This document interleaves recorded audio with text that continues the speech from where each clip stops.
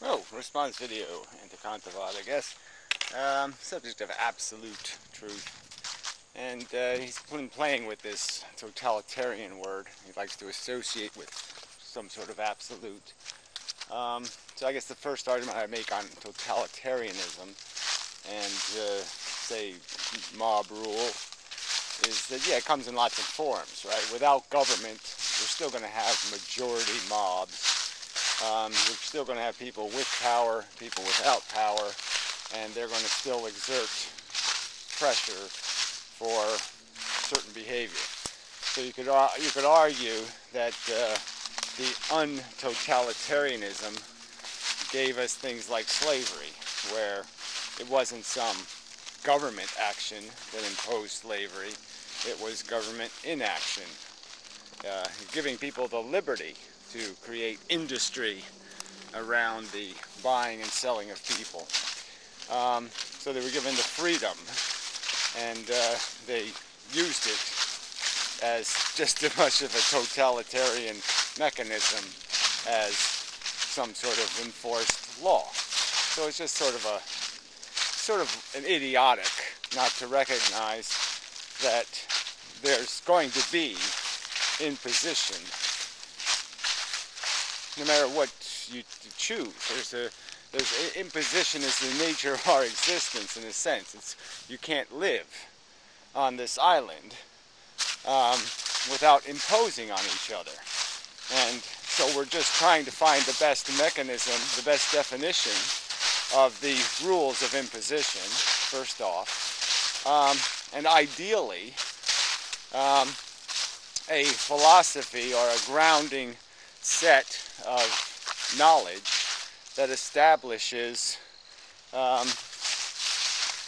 rightness, not just majority rule or not just some arbitrary mechanism that defines validity or quality, but to establish quality through some process grounded in logic that might give it some sort of credibility as a something you've based your totalitarianism on.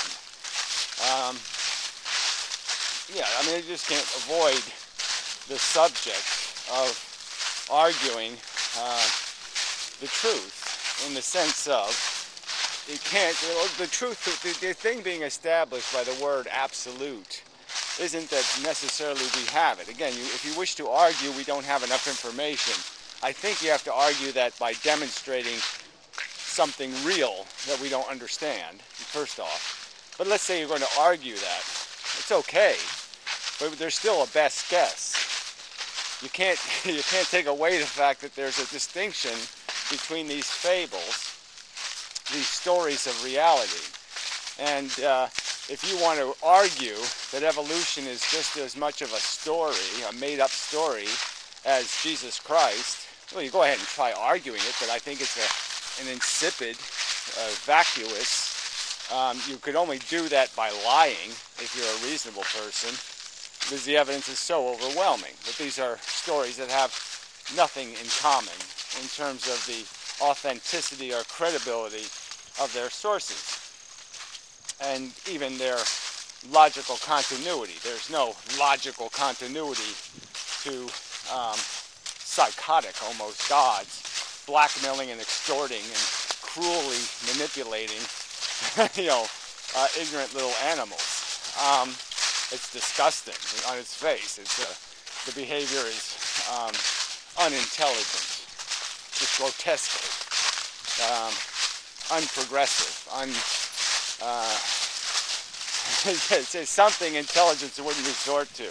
Intelligence doesn't resort to totalitarianism.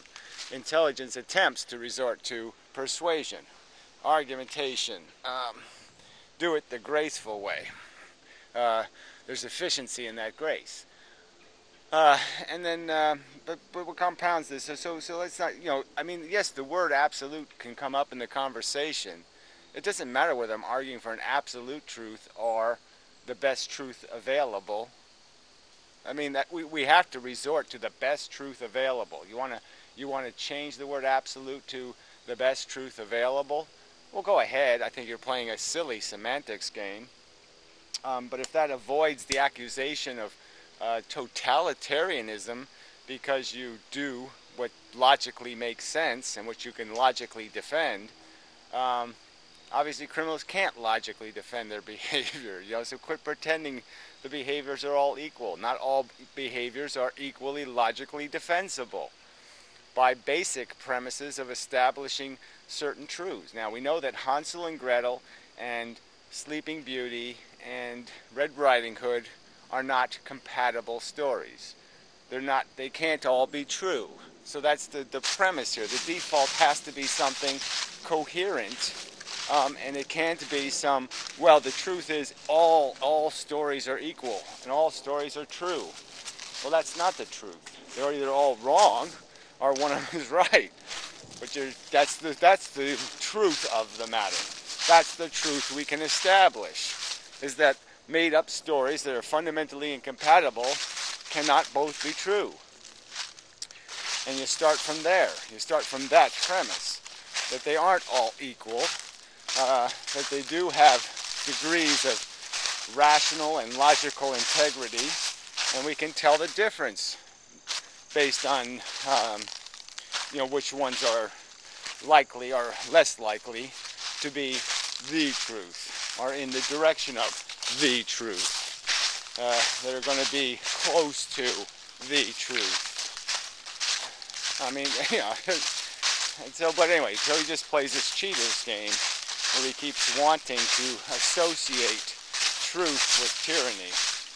And there's nothing tyrannical about efficiency and doing the right thing and preventing harm. It's not a tyranny to prevent a rape. It's not an imposition to prevent somebody committing a crime. It's the truth that these are not acts of tyranny and oppression. And it's just a slander against function to sit there and imply that these things are equal, that the act of the criminal is no different than the act of the defender. Wow. Well, that was a hell of a beehivey. Glad it didn't fall on me. Look at that. Nothing inside of it. Oh, gee, it's right under the tree of death. It was a trap. The bees put it there to trap me. But I didn't fall for it, apparently. I'm not dead. Might be seeing the little saws and they cut the rest of the tree down. And they just didn't make it. Anyway, see, that's a story. It has no hope of being the truth. That the bees are sitting back there with a little saw sawing the tree. No, there's no hope that that's reality. That's the truth. And there's every hope in somebody saying, that's a story. When somebody says, that's a story you made up, they're speaking the truth. There's every probability that is the truth.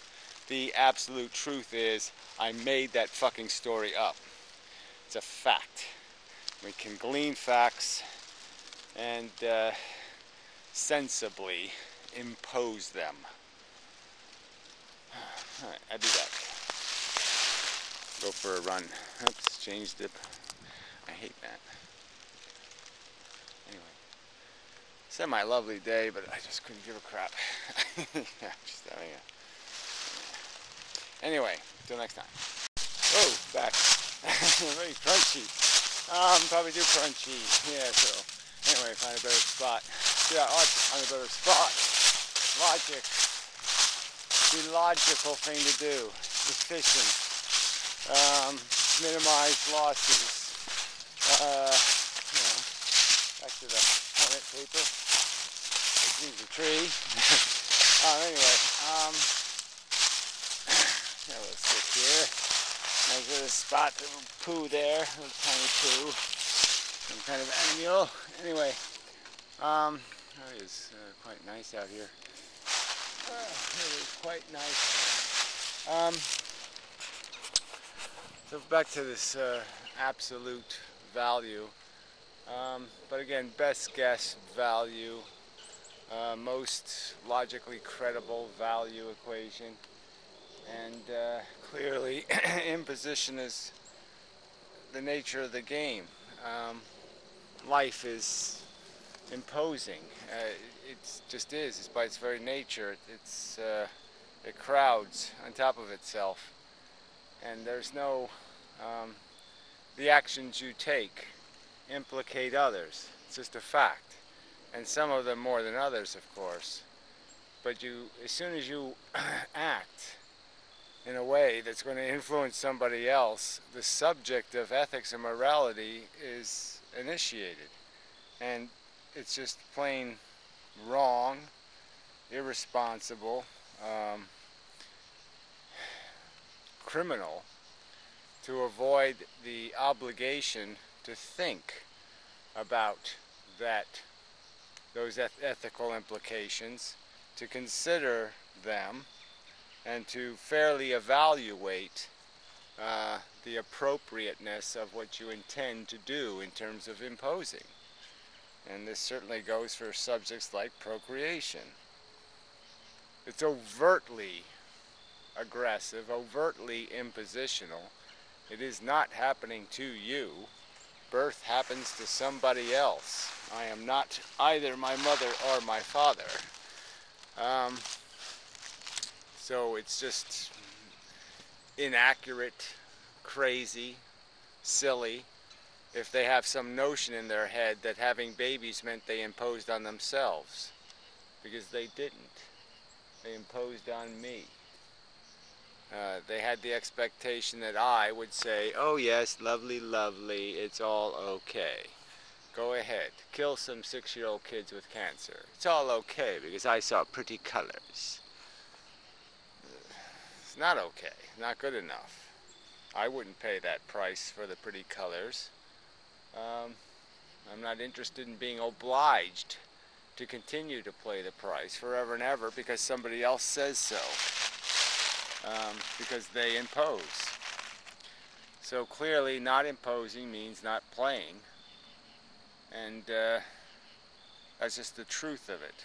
To not impose is to not play.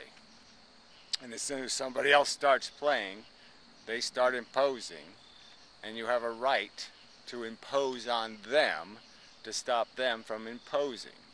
Just as you have a right to stop a rapist from raping, or a murderer from murdering, or anything doing harm from harming. And the ethics is absolutely, logically visible.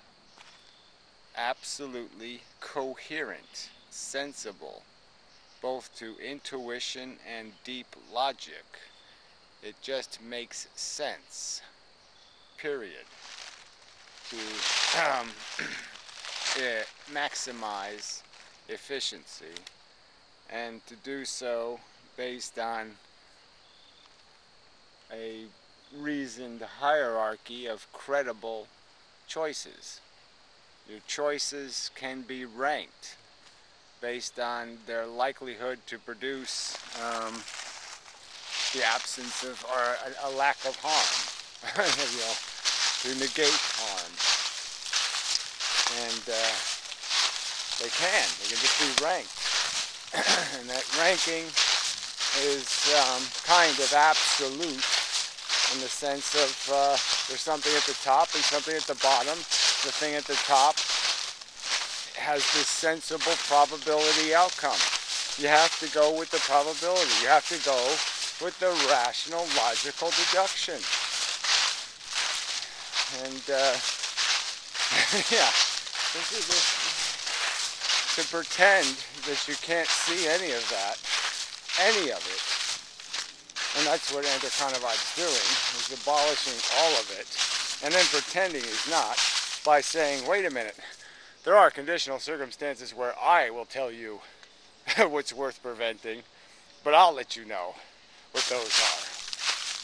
And I will not be obliged to defend them, or I will pretend that I'm going to defend them with some kind of absolute knowledge, more absolute than yours, you know, which is just so silly. the same logic that makes you capable of seeing the imposition of rape can make you see the imposition of procreation. The logic isn't any different.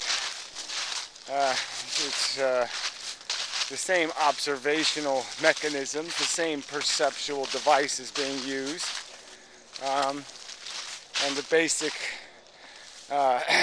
distribution of outcome is what's being evaluated and sensibly decided that it's not worth the price. The bad outcomes outweigh the value of the good outcomes. Period. You don't do it. Okay, probably enough. Yeah, so obviously the word absolute sounds aggressive, sounds like permanent marker, you know, like permanent. It sounds dangerous. But it's just a sound. The truth of it is, the absoluteness is a logical conclusion. You have to go with the best guess. Whether you want to call it absolutely true, or the best guess at absolutely true, or the absolute best guess at absolute true, it's semantics. It's a word game. There's no difference in the fact that resorting to a default is retarded. Your obligation to act exists because not acting is acting. If you let something bad happen, not much better than making it happen, if any better. So, yeah. Okay. I don't know if I need to add. Maybe when I go inside I'll play some of this video just to throw it on at the end, but no real point. Just a lot of words, a lot of run around to basically say, I know what's good and bad. You're a tyrant. Yeah. I'm a good imposer. You're a bad imposer. I mean, it's, you know, I have sex. You're a rapist. It's such a double standard, a hypocrisy and a duplicity. He's perfectly willing to impose, but he wants to impose strawberry ice cream. You know, he wants to impose his flavor of the truth and say somehow he's not doing it. He takes no responsibility for being exactly the same as everybody else in terms of playing a game. And so he's just playing a game with the idea that we're playing a game. Cheating the language to make it sound like there's something different between his tyranny and my tyranny. Nah. What there is a difference in the logic we use to justify it. Yeah. Yours being mob nonsense, mine being logical continuity with observed and established, well-established fact. I can't go this way. Keep forgetting. Yeah. I gotta cut that tree.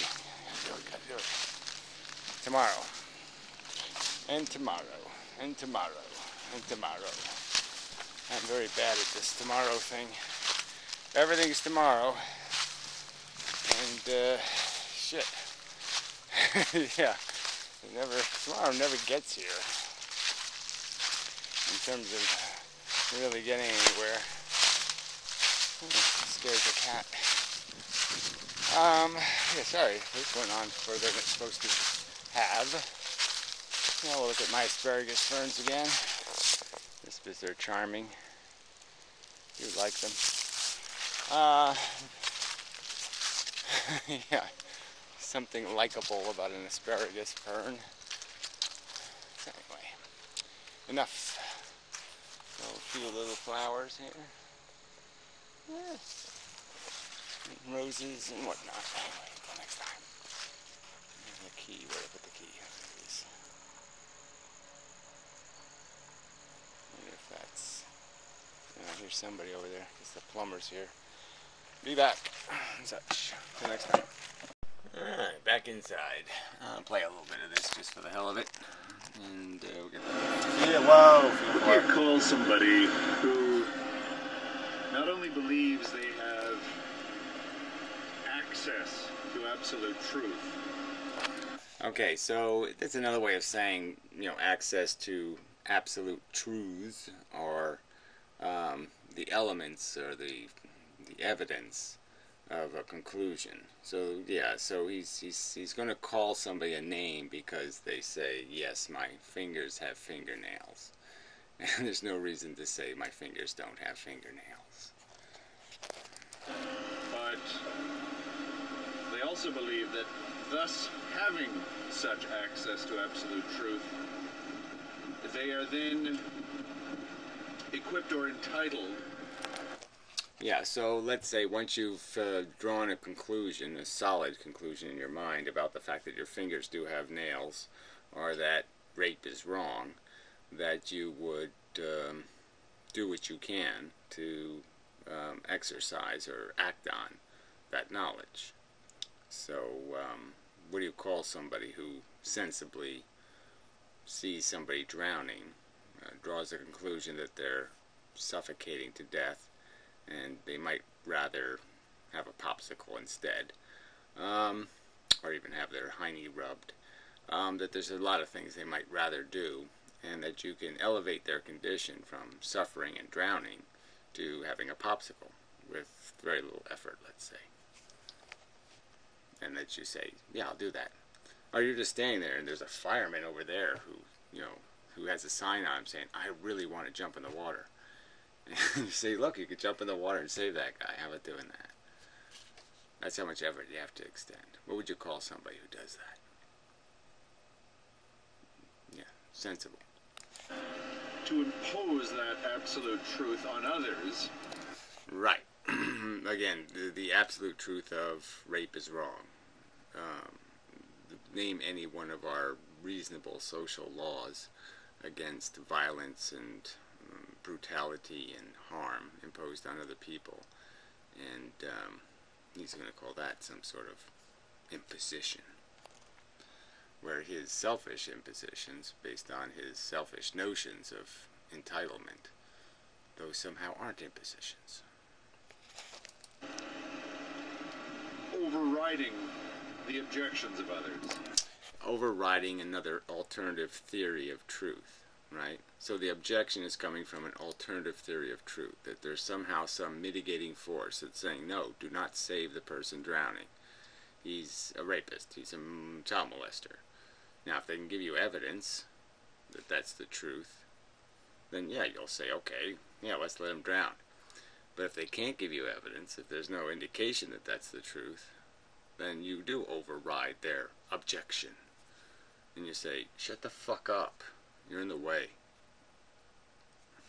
Yeah.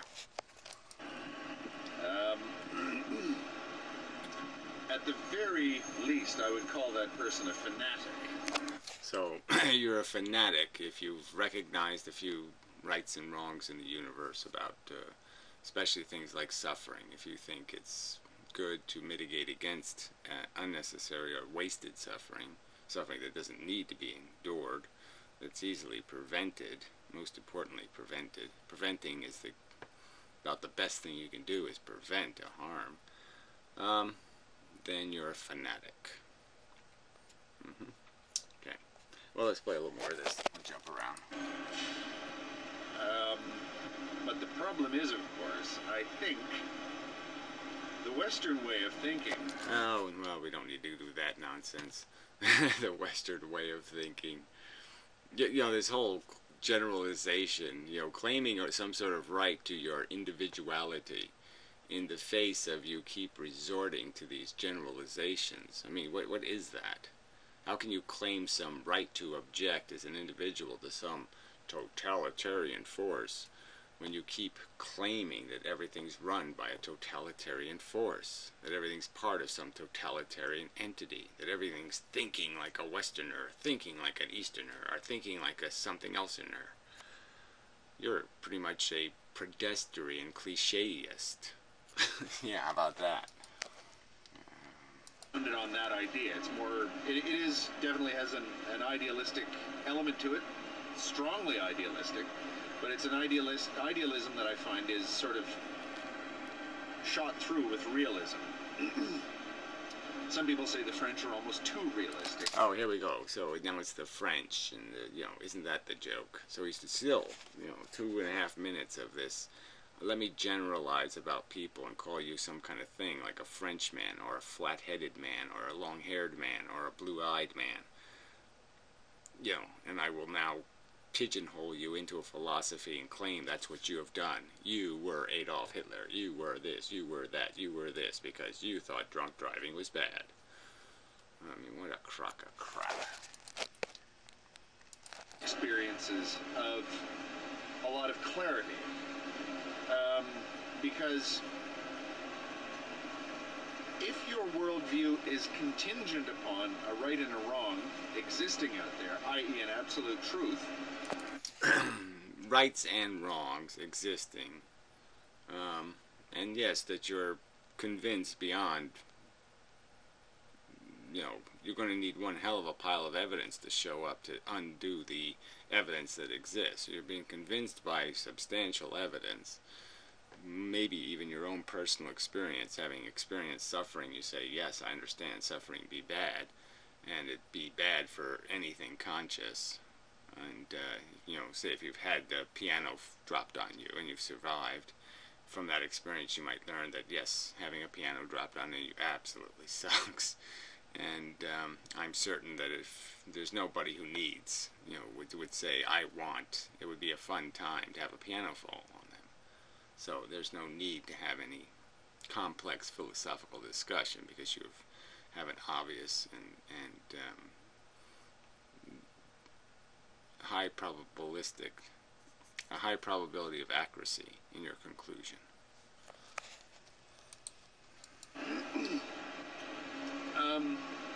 You're in for a nasty shock when you're confronted by things like relativism. Yeah, well, whatever. So, again, he's telling you what you're in for, when he's the one claiming he's the one who doesn't know what the truth is. Confronted by relativism in what form, in what shape. And in his video he does cite a bunch of, because history got it wrong, and history has been slowly evolving progressively into a new philosophy, that means we're always wrong. And so it's that same old dodge. He sees no linearity to the development of ethics in the human organism. So he doesn't see that we abolished slavery and gave women rights and have progressively evolved an ethical code that tries to get more and more just to this idea of prevention and this idea of correcting things as soon as possible and all of that kind of thing, preventing the unnecessary harm. That isn't the fundamental nature of most of these ethical codes, is to prevent unnecessary harm, to sacrifice unnecessary indulgences to prevent unnecessary waste. The regulation of, say, nuclear power plants isn't just for the fun of it. The idea is to regulate them so they can't make mistakes that are going to be detrimental to the masses. That's the idea of it. That's the function of it, the purpose of it. But he'll claim there's some other purpose, that it's some ignorant purpose from the past when people were free to own slaves, free to beat their wives. And B, we can impose it on other people. It's, gentlemen of the jury. How do you find the defendant guilty or not guilty? It's not gentlemen of the jury, ladies and gentlemen of the jury, or people of the jury, whatever they say nowadays, speaking of PC. Did the defendant do it or not? What's the difference? I mean, clearly the point of the trial is to find out whether they are guilty of something heinous for which there should be guilt. for which there is an accounting required. It's not just a matter of whether you rescue the damsel in distress. That's not what we're asking when we're having it bothering with a trial. We don't have trials to figure out whether somebody's been a hero or not. We have trials to figure out whether somebody's been the opposite of such a thing. And there's no point in there's no reason not to say guilty of the crime charged. There's an accusation in the charge that the crime has been committed, not just an action, but a crime has been committed.